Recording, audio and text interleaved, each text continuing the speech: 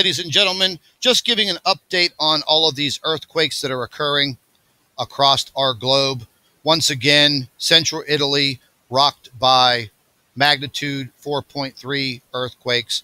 Earlier this summer, August 24th, 2016, a devastating earthquake rocked central Italy, and there was loss of life. And with these types of earthquakes, there will always be the potential for loss of life.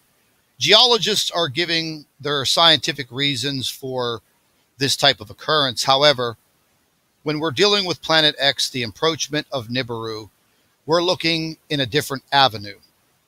Now, going back all the way into the biblical times and also the writings of the first Chinese dynasty dating back 4,000 years, their occurrences were noted as very, very strong earthquake activity. Now, back in those times, they didn't have words for these types of occurrences, but they wrote and depicted them the best that they could. Now, going into this article, which I'll leave a link to, Italy has already sustained several massive earthquakes. I consider a magnitude 5.0, 6.0. These are very, very strong earthquakes, folks, and they are literally stretching out for hundreds and hundreds of miles, and people are feeling them all over the country. Now, the geologists are basically saying because of this fault line that runs up through central Italy, this is the reason why this is occurring. Okay, well, let's think about this. If we had the approachment of a large planet, heavily magnetized, such as Nibiru, and as it's getting closer and closer, its force and its power is literally pulling at the Earth's tectonic plates. Now, we were seeing a lot of earthquake activity in the beginning of the summer, throughout the entire summer, leading up into the fall, but nothing that was absolutely major. A lot of 2.0s, 2.5s, in the threes of magnitude. However, now it seems that the magnitude of these earthquakes is getting much stronger, and the frequency of the strength in the earthquakes around the globe is getting stronger. Now, Italy is just being devastated.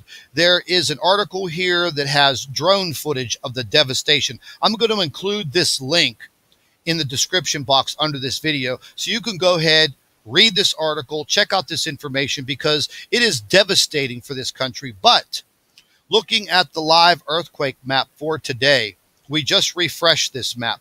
There are large earthquakes occurring all over the world.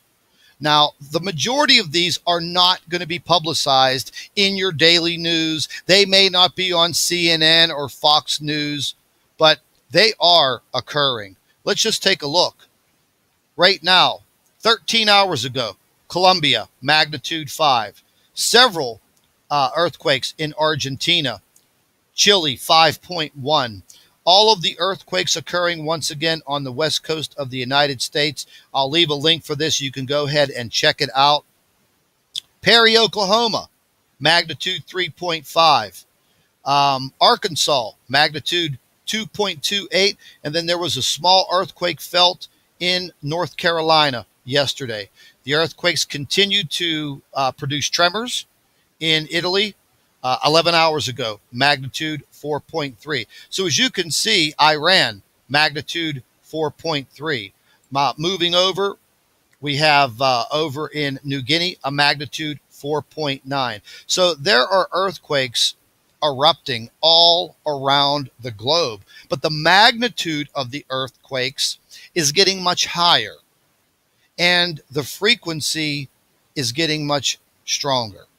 Now, let's just take a look at today's statistics for earthquakes.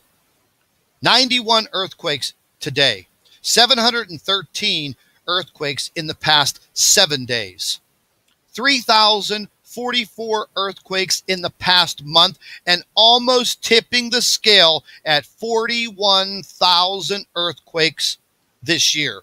Now, some of the biggest earthquakes today, 5.4, Colombia.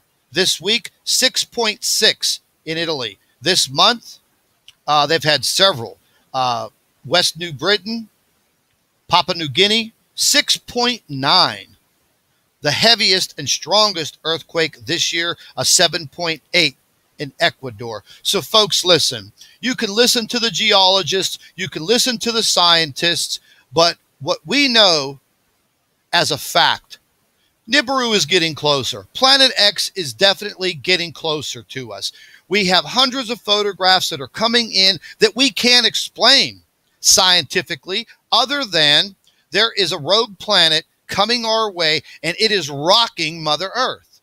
So if you're going to continue to listen to all of the disinformation that's out there, then go right ahead. Continue to listen to it. But everything going on around us right now is kind of disinformation. This ridiculous election that the United States is having right now. The threat of World War III. I mean, folks, listen, what do we have to fight with Russia about? Nothing. Why should we enter into a World War III? We don't have a reason to. But they want to create a psychological operation to keep your attention off of what is happening.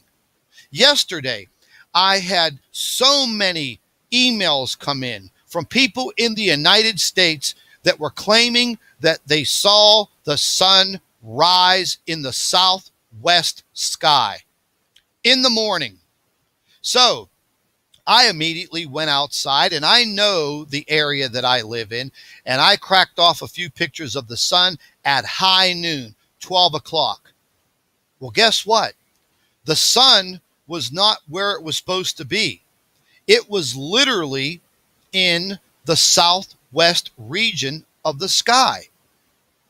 I took a few of these photographs. I tried my best to analyze them as far as where the sun should be. And I literally held up my sky map application. I pointed it directly to where the sun should be, and it was off. Now, as far as the degrees, the amount of distance, I don't have that information. I'm not a scientist. But it was definitely off. And the sun was still at 12 o'clock noon, very low in the horizon. And then once again, first thing this morning, the emails came in again. People are noticing that the sun is not rising in the due east. It is rising near the south. How can that be possible? The only way that I can figure this can be possible is if the earth is being tugged on right now and we are actually tilting already. Now, the earth has a natural tilt of 23.5 degrees. Some scientists and debunkers will say, oh, we're going into the fall winter solstice, blah, blah, blah, blah, blah. They're going to give you a bunch of riffraff that's not going to make too much sense to you, other than when you look up in the sky and you see the sun rising in the south. What in the heck is going on? So listen, we have a ton of information that's going to be coming out probably within the next 48 to 72 hours. We're doing our best. We're getting inundated by emails. Literally yesterday, we received 3,772 emails from around the world asking, what is this in the sky? What is this in the nighttime sky?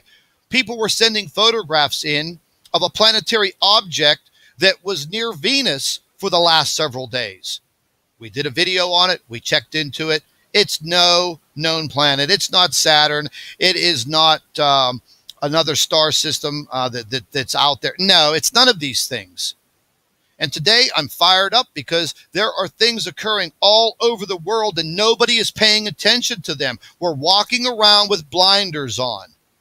You need to open up your eyes, folks. Everybody needs to pay attention to these things that are going on. Please stay tuned.